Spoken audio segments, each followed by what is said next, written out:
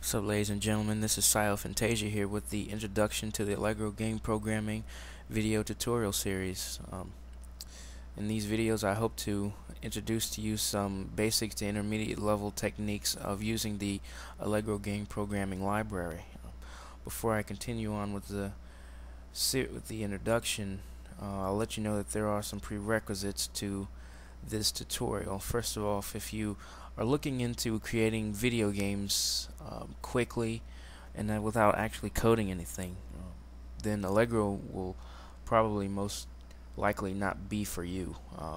There are some programs, however, that'll let you produce games quickly, such as Game Maker by Yo-Yo Games, wherein those games, all you have to do is put the game together by linking actions with sprites, and then that way you can run the game. Allegro is more coding than anything. It's all coding, but that's what you should do if you're not interested in actually going that route. Otherwise, if you aren't afraid of code and you are willing to learn it, then there are some requirements for you too.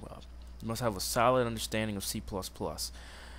This means that you have to know basic programming techniques as well as C++ concepts, variables, constants, functions, the dreaded pointers, some basic understanding, if not advanced understanding, of object-oriented programming, because you're going to need to create some game units, like characters, objects, your units, your entities, whatever you want to call them, your control statements, your expressions, all of those things in C++ you must have a basic solid understanding of. If you don't, I suppose the best route for you is to go out and get a Sam's Teach Yourself C++ slash programming basics to set you off on your way to game programming. Otherwise, if you aren't afraid of code and you want to get into it, then alright, let's get started.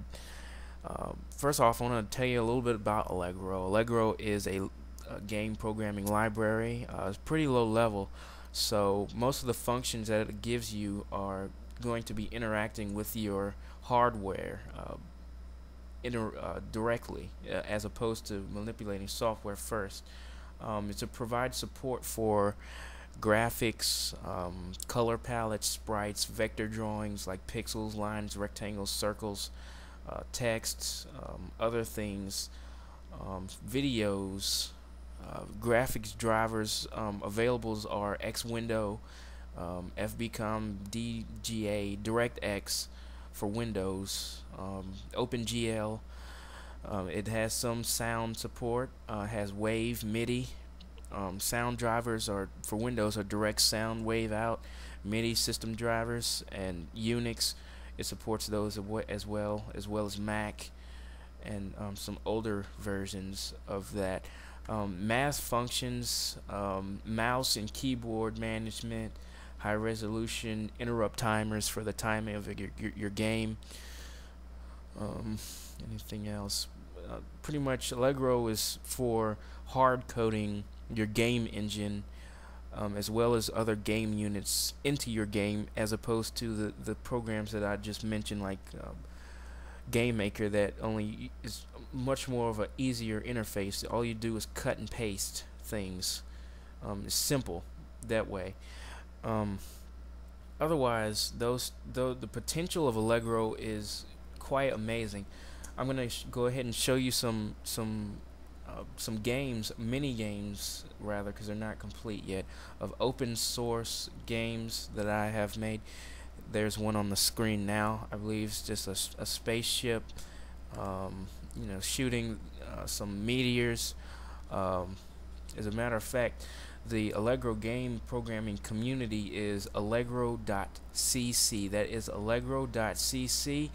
And they have the forums there, they have manuals there, they have all kinds of resources, the programming's utilities, some of those things, they're all available to you open source.